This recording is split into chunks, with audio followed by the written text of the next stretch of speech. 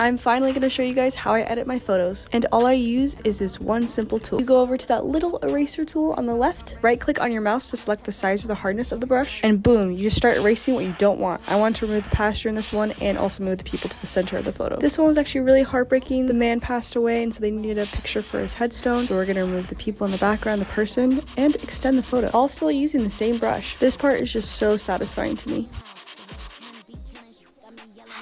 Okay, I'm sorry if this picture is hard to see. It's a super long photo, but we want to make sure we see everybody, and that pole is in the way of grandma's face, so let's get rid of the whole thing. Oh my gosh, why is this so satisfying to do? And let's fix the dress and then also move the couple in the middle of the photo. And okay, I swear that there are florals here, but you can't see them, so let's just boop, boop, add them in. Let's just take one guess at what I'm gonna take out of this photo. Oh wait, I even thought I was gonna remove the officiant, but we're gonna add the florals again. Okay, this one is super special and cute, so let's move that guy, bloop, and again. Oh wait.